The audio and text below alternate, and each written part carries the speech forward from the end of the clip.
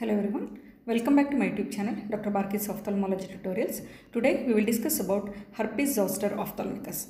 So in this video I will be covering about the Herpes Zoster virus in brief, what are the manifestations of Herpes Zoster infection like the cutaneous manifestation, systemic manifestation as well as the ocular manifestation. And in the Herpes Zoster Ophthalmicus, how the eye is affected, like which are the various structures of the eye which are affected, how the cornea is affected, what are the investigations and how you treat this Herpes Zoster Ophthalmicus. So without much delay, let's begin our video. So if you look at the Herpes Zoster virus, it can also be called as herpes virus 3. Morphologically, it is very much similar to the herpes simplex virus, but it is different both antigenically as well as clinically. So this usually causes chickenpox in children, which later lead to the shingles or the herpes zoster. So what is the pathology here? So after the initial attack of the chickenpox, the virus travels in the retrograde manner to the dorsal root and the cranial nerve sensory ganglion, where it remains dormant for so many years. After that, once it may get reactivated if the person's immunity is decreased, and then it leads to the disease called as herpes zoster disease. Okay, so this is the herpes zoster virus with a glycoprotein spikes and the lipid envelope. Okay, with a double-stranded DNA genome.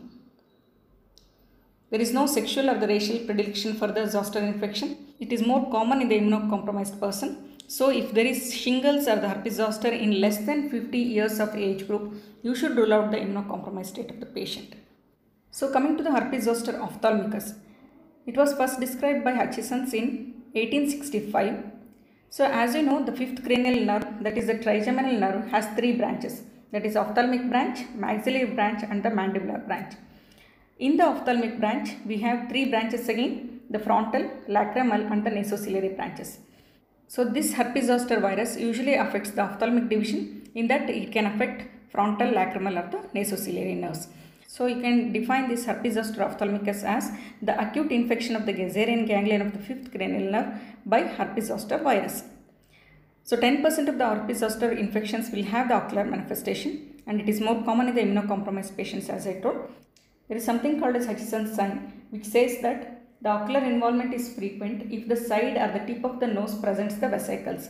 That is because of the nasociliary nerve involvement.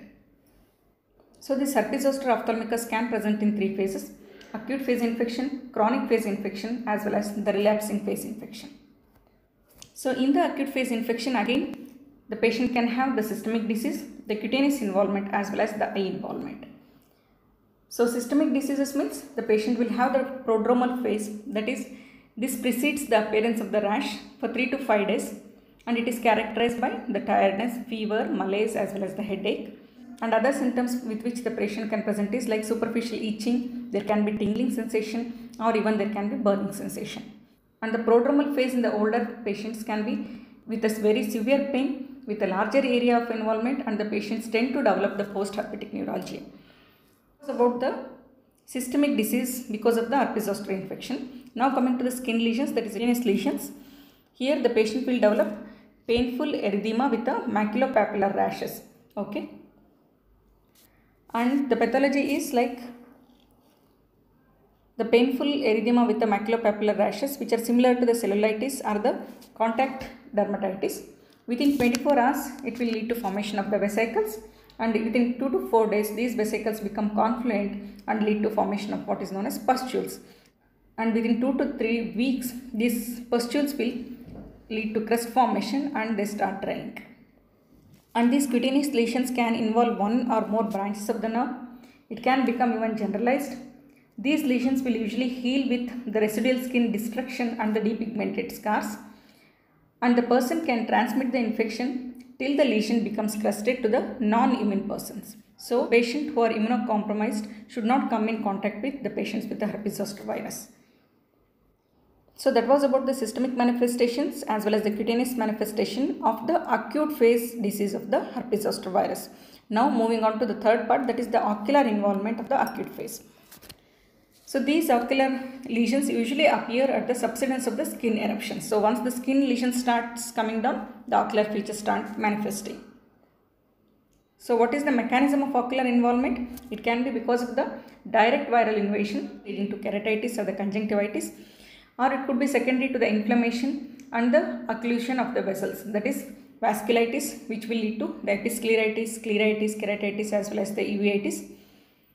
This secondary inflammation and the occlusion usually leads to inflammation and destruction of the peripheral nerves or the central ganglia or the altered signal processing in the CNS, which is responsible for the post-herpetic neuralgia. The third mechanism of the ocular involvement is by the reactivation, where there is necrosis and the inflammation in the affected sensory ganglia, which leads to the corneal anesthesia as well as the neurotrophic keratitis. So this is how the herpes zoster virus can affect the eye. So now moving on to the manifestations in the eye in the acute phase of the disease. So here the patient can have conjunctivitis, which can be associated with the lid margin vesicles. Patient can have episcleritis, which is usually seen during the onset, and even the scleritis and the sclerokeratitis.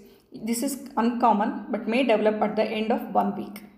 There can be anterior uveitis, which can be like sectoral iris ischemia with atrophy. Even there can be granulomatous uveitis with the capes and the large hypopia. And there are chances of the neurological involvement like the cranial nerve palsy. Third nerve palsy is more common in herpes zoster, followed by the fourth and sixth cranial nerve, but these usually recover within 6 months. There can be even optic neuritis and also GB syndrome or even the encephalopathy. Patients may manifest even the contralateral hemiplegia, which is usually mild and typically develops 2 months after the rash has erupted. Coming to the corneal manifestations, here the patients can have the punctate epithelial keratitis, pseudodendrites, anterior stromal infiltrates, keratouveitis and the serpiginous ulcer. So coming to the punctate epithelial keratopathy of the herpes zoster virus, usually it is associated with the conjunctivitis. There is blotchy swelling of the epithelial cells. This is coarse punctate epithelial keratopathy, which is common in the periphery. Multiple, they are raised and they stain with the rose bengal stain. The next is the pseudodendrite formation. Here the punctate epithelial keratitis can coagulate to form the pseudodendrites. These are broader, more plaque-like thing without central ulceration, which is seen in the herpes simplex virus.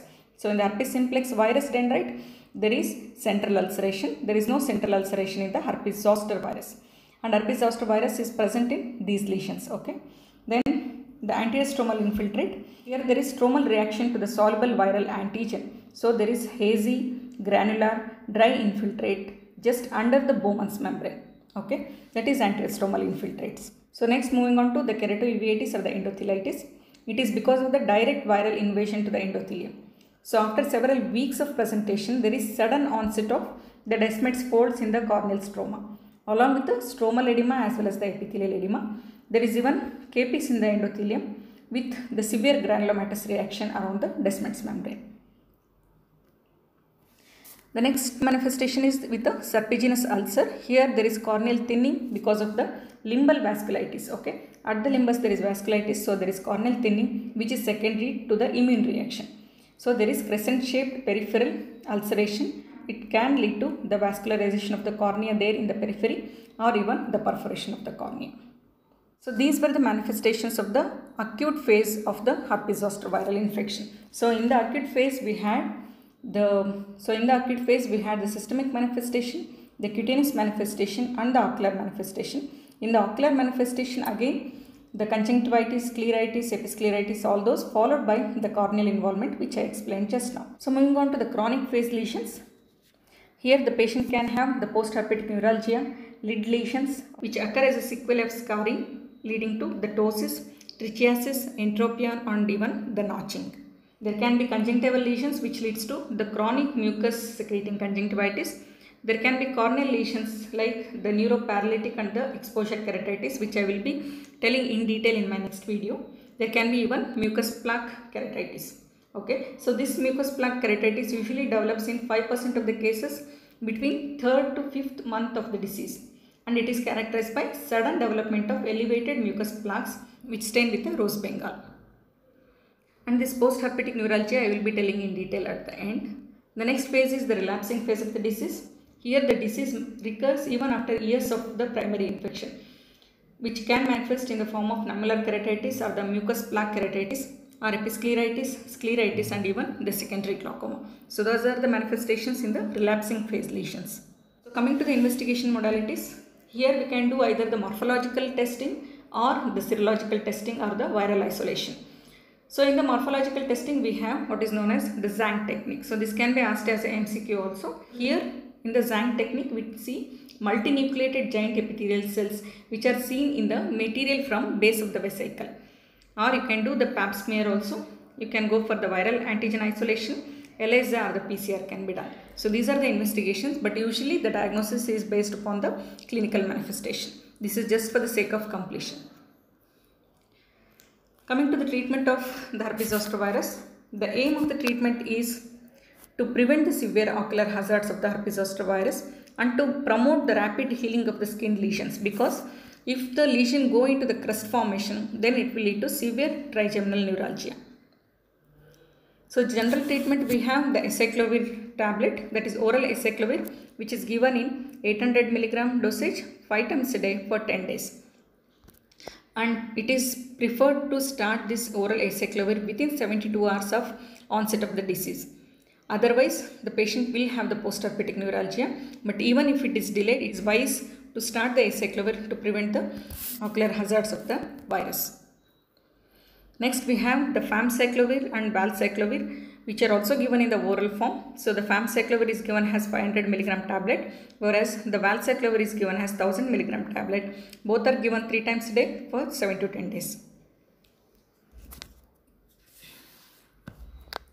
And if the patient is severely ill or immunocompromised, then you can go for IV acyclovir, which is given in the dosage of 5 to 10 mg per kg, 8th hourly for 8 to 10 days.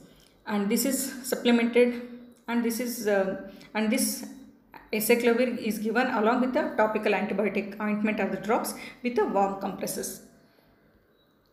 So what are the advantages of this oral acyclovir? It speeds the resolution of the skin lesions, thereby preventing further eruption of the skin lesion, reduces the viral shedding, decreases the incidence of the ocular manifestation, and decreases the post-herpetic neuralgia.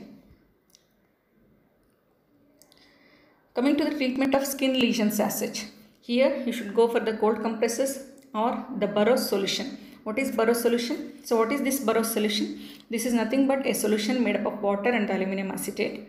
It relieves the itching and stinging sensation of the irritated and the inflamed area. So you can also use the topical antibiotic ointment with the topical acyclovir. Treatment of the ocular lesions. If the patient is in PEK, that is punctate epithelial keratitis or the dendritic ulcer form, you can use the topical acyclovir along with topical steroids, and the oral acyclovir can also be given. They say that it reaches the tear film, thereby leading to healing of these two lesions. If the patient has the stromal keratitis in the form of deciform keratitis or the interstitial keratitis, then go for topical steroids.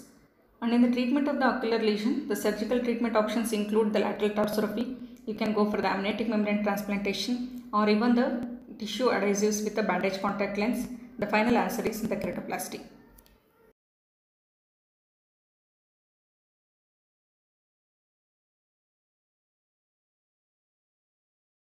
So as I told before, the post-herpetic neuralgia, let's explain this in detail now. So this can be defined as pain that persists after the skin rash has healed. So it is seen in 75% of the patients over 70 years, and the mechanism of post-herpetic neuralgia is because of the inflammation and the occlusive vasculitis. So there is inflammation and destruction of the peripheral nerves or the central ganglion, leading to altered signal processing in the CNS, leading to the post-herpetic neuralgia. The pain which appears in this post-herpetic neuralgia can be constant or the intermittent. It is usually worse at the night. There is something called as allodynia, that is nothing but there is increase in pain by even the minor stimuli, the touch or the heat, and it improves slowly over time. The treatment is quite challenging. The topical cold compresses, topical capsules in which will deplete the substance P, thereby reducing the pain, and local anesthetic in the form of lidocaine 5% cream can be used. In the systemic treatment, we have codeine, amitriptyline, carbamazepine, levodopa and cimetidine, but there is no role of NSAID here. So codeine can be used up to 240 mg daily. Amitriptyline can be started with 10 to 25 mg at night, can be increased up to 75 mg. Carbamazepine can be used in the dosage of 400 mg daily. Levodopa 100 mg TDS, and even the cimetidine can be used. So hope this video on herpes zoster virus infection is useful to all of you. If you like my videos, please do subscribe to my channel. Press the bell icon for further notifications. Please do like and share my videos and leave your valuable comments. Thank you so much.